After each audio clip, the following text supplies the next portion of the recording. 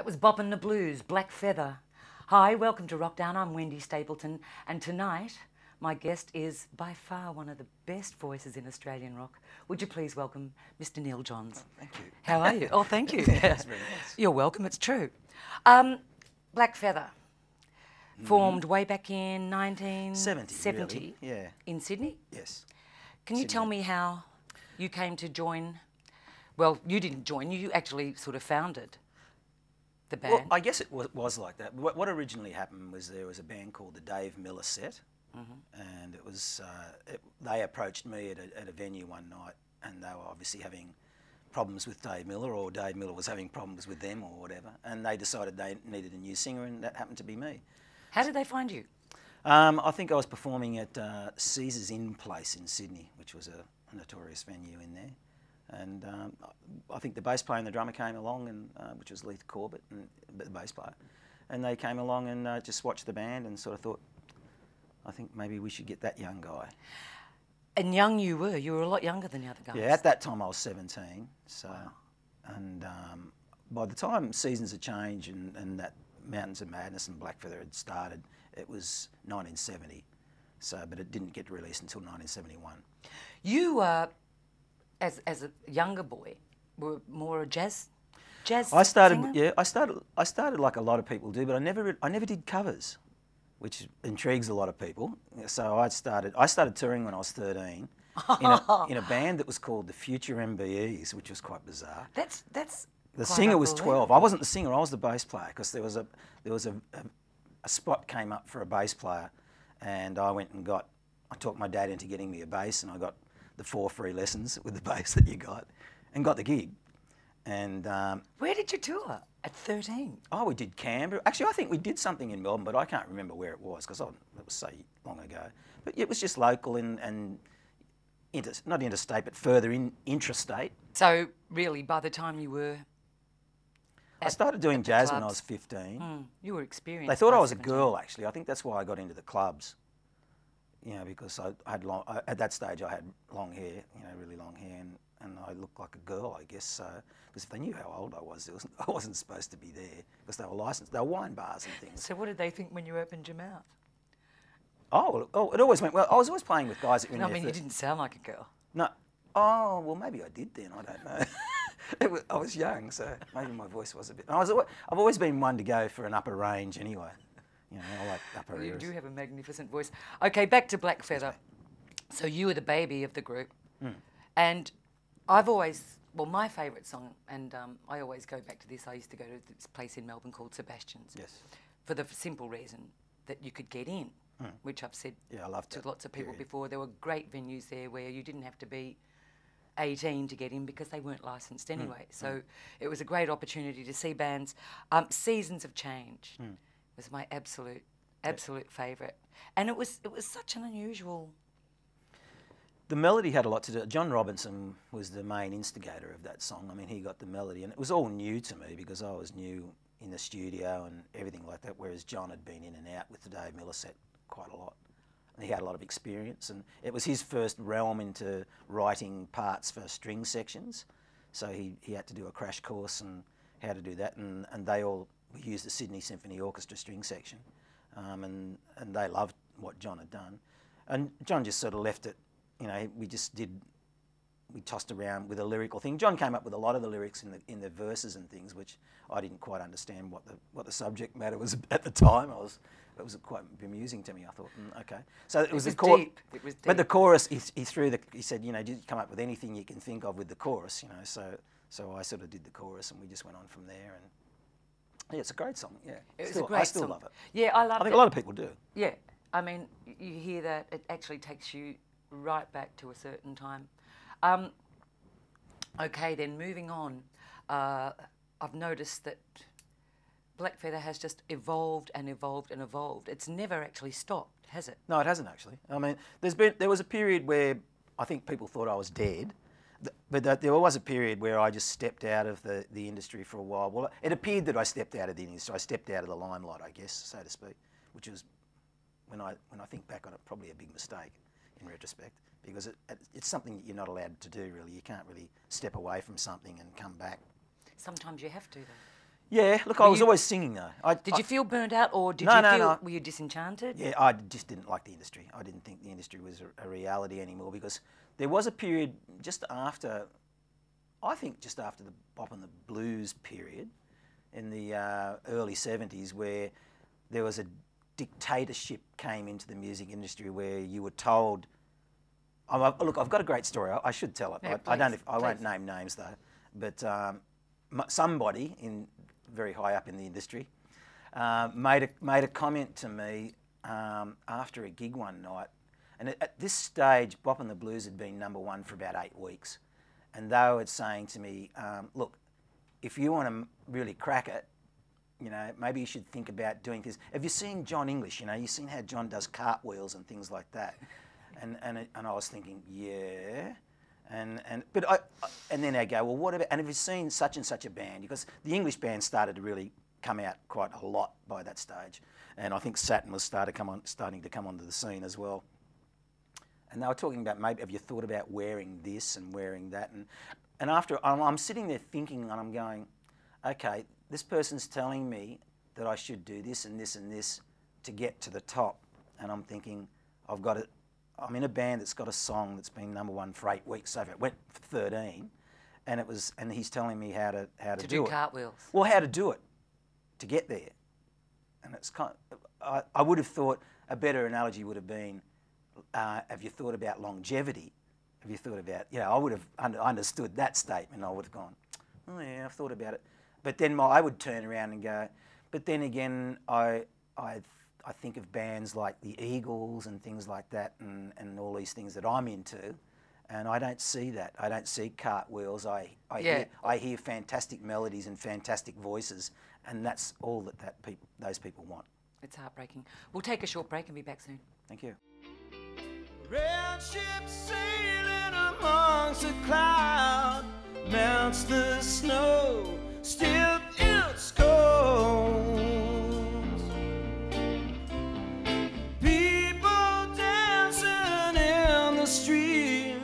In the town, a small boy cries. Eyes of laughter and mirrors of stone blind the sun, not for me.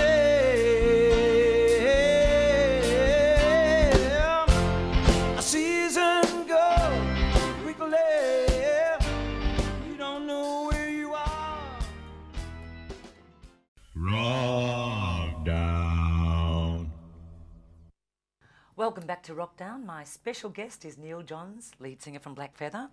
We're having a great old chat here about the good old days, the good old bad old days, only bad in as much as... The business side. The business side for everyone. Everyone I speak to, it seems to have a rather sort of bleak view of that side of things, because, of course, no one made any money. I mean, it was just virtually impossible. Yeah, it was surprising. I mean, an area that I looked at, because I was surprised later, and I did discover something 10 years after the fact, but by that stage I didn't have enough money to sort of take it to court.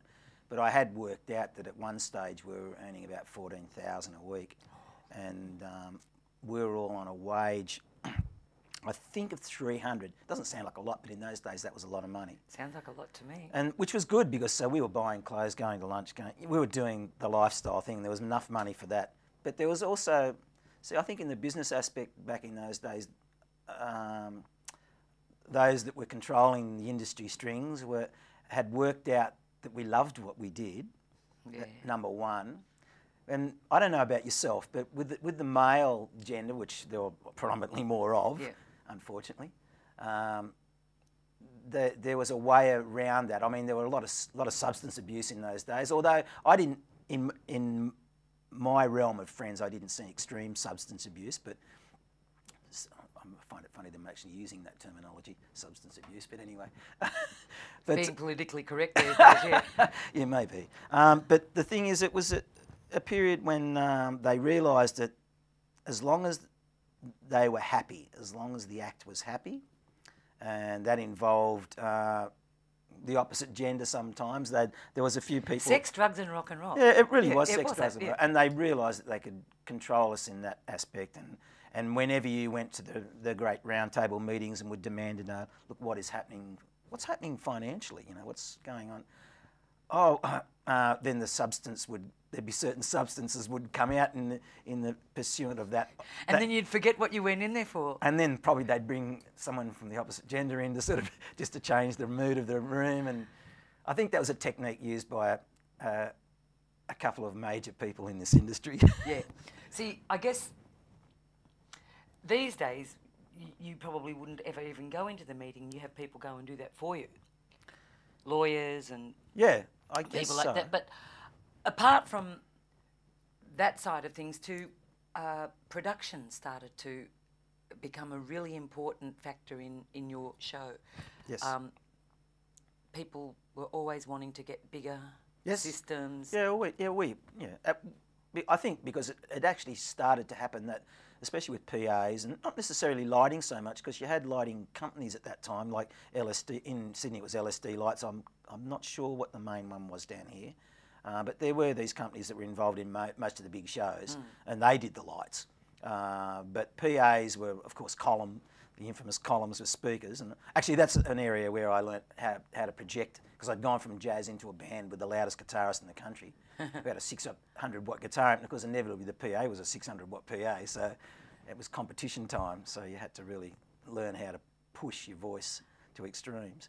But getting back to that, but we were one of the first bands to have a three-way PA. I don't know if everybody knows what a three-way PA is. Well, it's big and you and need a truck. And then we were one of the first bands to move out of the famous dual-wheel transit zone into an actual truck.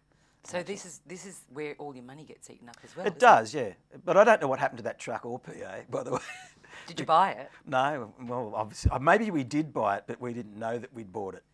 You could have bought it. No, I think you we could did have bought buy it about 10 times over. Yeah, more than likely, yes. So, yeah, it was sad actually. It was, in retrospect, when it came to an end, you found yourself with no money in the bank.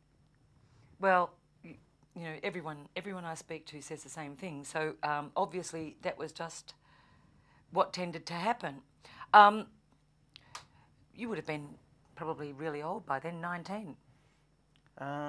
Yes, well, 19, yeah, by Bop and the Blues, I was 19, yeah. You were saying that someone actually told you were a has-been at the age of 19. It was an intriguing, see, these are the same people that were controlling the industry, to speak, in this country, and I think about the lack of insight and the lack of intelligence in that way, to look at someone so young that's really just starting out, and they haven't even delved into the possibilities of this, and plenty of other people as well, because there's a lot of young people around, and not looking as an American manager, for instance, would look at the big picture. Nearly every band went to England. They did. Mine was an accident. Was it? Because it was much later in the piece. It was 1976, and it was T-Rex. Oh, really? So, and it was because actually Con Gallen from Gallen's Guitars was actually involved as a guitar tech, I think, for Mark Bolan in some European tours, and he'd come back to Australia, and I'd met him up in Sydney when I was in a band called Feather, which was because of a legality. It's another bizarre thing. You couldn't use your name because someone else had hooked it. Yeah. Yeah, he was talking about this thing, and then he went back over to England, and then I got a phone call. I've got to tell you, I wasn't a real fan of T-Rex, so I was very into American music and like blues and West Coast and stuff like that. And they said, look, you know, they're after a singer, and of course opportunity knocks, so I went.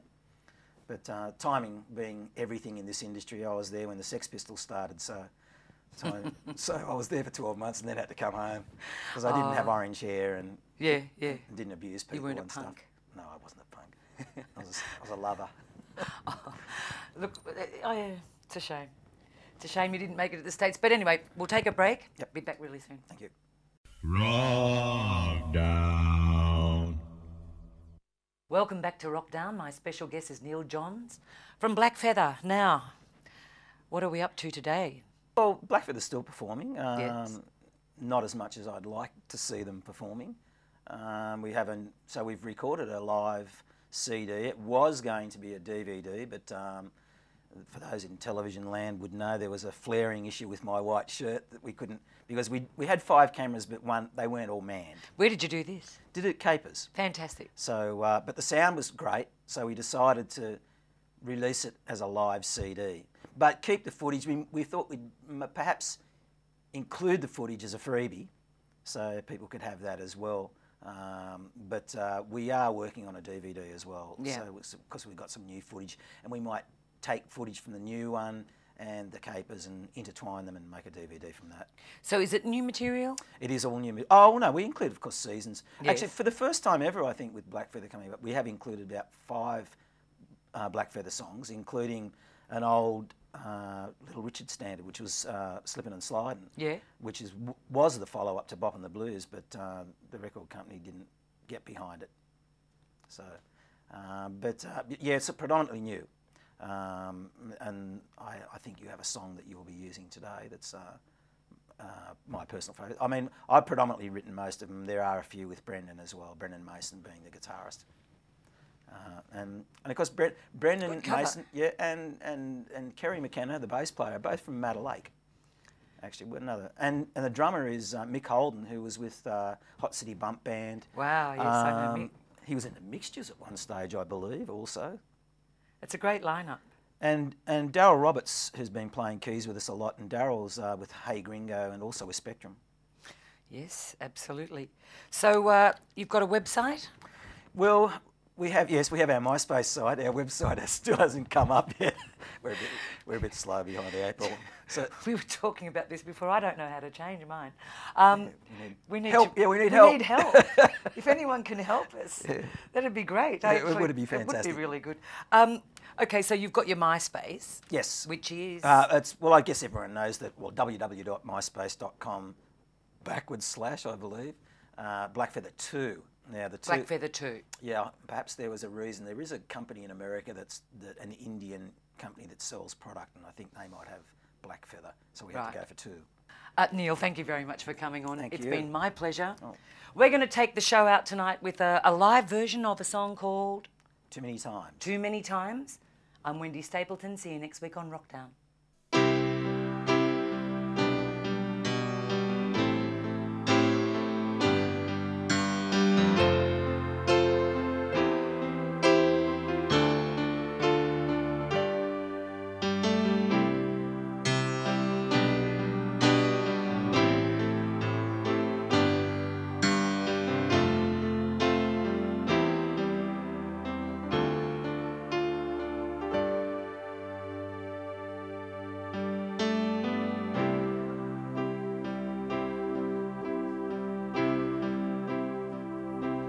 There've been too many times that you let me down, lying on the ground.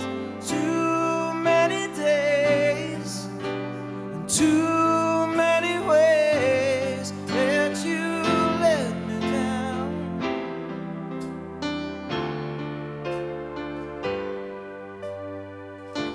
You say that you've done nothing wrong, faithful all along, lying to my face.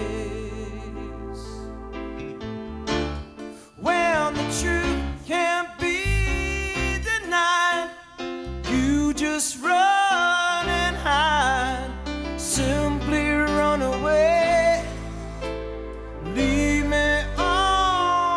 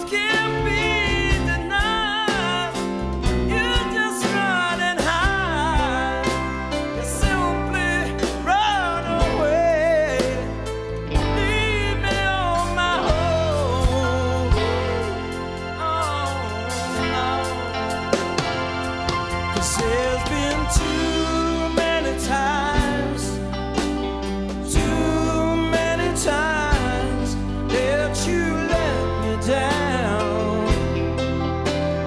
Lying on the ground, too many days, too many ways that you let me down.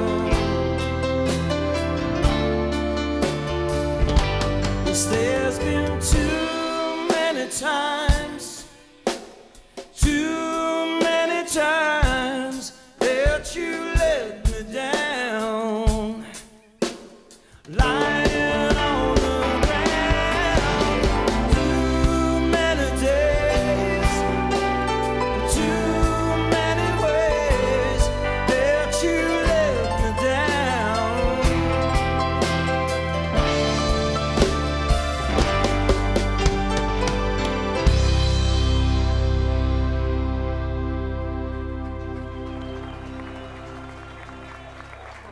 Thank you very much.